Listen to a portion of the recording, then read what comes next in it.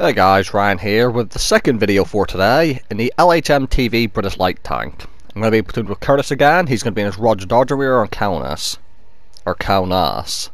Again, I have no idea how you pronounce this place. I don't even know where it is in the world, or where it's based. But this game is going to be top tier. And I'm going to be... I don't know if I'm completely stock. I may have like track upgrades or an engine upgrade, I don't know, but I still have the stock gun with the about 150 alpha or whatever it is, or 175 alpha, I can't remember what the alpha is. And the good news about this tank is, because the British Lights have such nice guns, even the stock gun still has 180 standard pen, which is pretty decent, to be fair. I can deal with 180 standard pen. I'm pretty sure 180 standard pen might actually be more than some of the other tier 8 light tanks have on their fully upgraded guns. So, again, I can't complain. And actually, I remember now, this game, I think you actually might even see at the end, I actually unlocked the XP to unlock the top gun. So, this is the last game I had with the stock gun. And right now, I'm just going to try and do spotting things. An LTTB, who I do not want to run into. On the enemy team, and there's a Lycan who also I don't want to get into a gunfight with at close range, because they will both wreck you. That's the thing about British Lights, their guns are really nice, especially for panning heavy tanks and mediums and just doing reliable damage, but they are not good for one-on-ones against anything, especially other light tanks. So you need to keep your distance and make sure you don't let an enemy light tank get too close. Right, I'm just going to jump in this bush. Let's see if I can do some passive scouting. Now, VK101P trying to make it up the one line. And I'm waiting for him, and I'm going to start shooting. Standard round loaded, penning a VK101P in the side. Going to fire another shot, but the light tank and mediums across the way are going to spot me. But I do pen the VK again. And now I'm just going to try and get sneaky shots in using the tank's gun depression. T69 spotted across the way. Going to try and aim for the tracks, but I've got low alpha damage, so... blowing tracks off is not this tank's strong suit. T69 drops down. And now, as always, when you're playing World Tanks, you want to keep an eye on the map. Look where our team is. Well, my team is. Most of them over at the... southeastern side of the map. Now, I get a shot into the side of the LTTB. And now, the enemy seem to have a bit of an advantage in the north here. So I'm going to try and, like, sneak some more shots in. And I don't want to leave until absolutely necessary. I want to try and help these guys as long as I can. But, look at the map. The LTTB has had enough of my shenanigans and is coming in. Now, I'm hoping any of the tanks in front of me might turn around to help out a little bit. Just get one shot in, that's all I need to do. Because the LTTB massively out-DPMs me. And he can outmaneuver me as well. He's got 2 shots in me, I've hit him out 3 times. He's going to retreat, I am going to get one last shot in. And now, our team's getting overrun. I need to leave. I do have an XP boost active this game, because again, I was trying to get to the top gun. And I'm just auto-locking the Pantera. And I'm going to get a couple shots in on him. Shots are flying over my head. The enemies have won the northern side of the map, so as you can see, running away was the right option.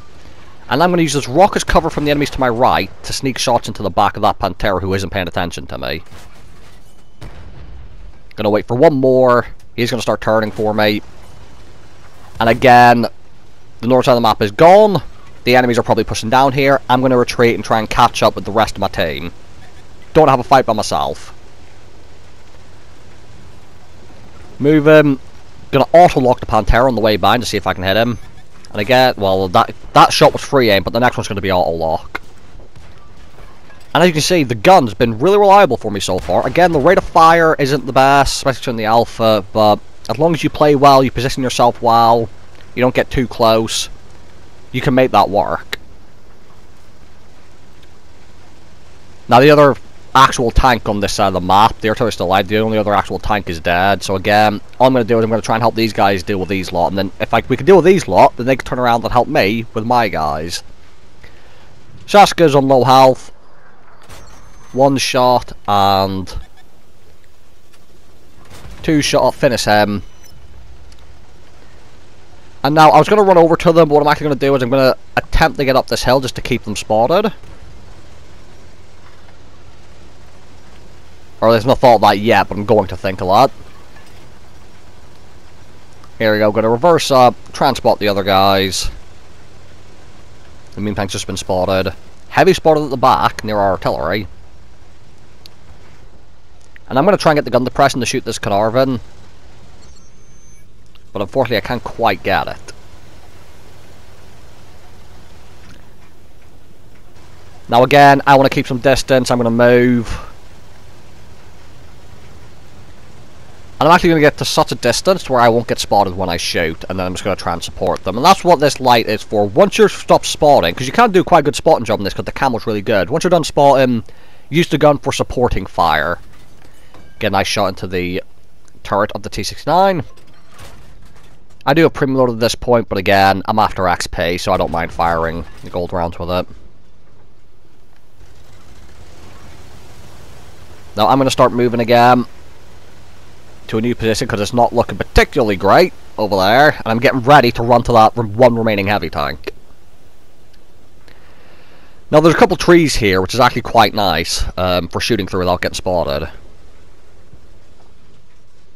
And you're going to see the Emule's up there, the Carnarvon is coming over, and as he comes over I'm going to use the tree to get shots in without getting spotted, but one of the other enemies pops up from a different angle and does spot me as I shoot. I'm going to start weaving, and time for me to go and try and help the T-32 on our team. Now he's fighting a Freedom, which is not ideal because he's got very good armor, but as long as he makes sure he doesn't turn his armor towards me, we should be fine. Unfortunately, T-32 is driving this way, making the Freedom turn his armor, and then he keeps stopping in front of him.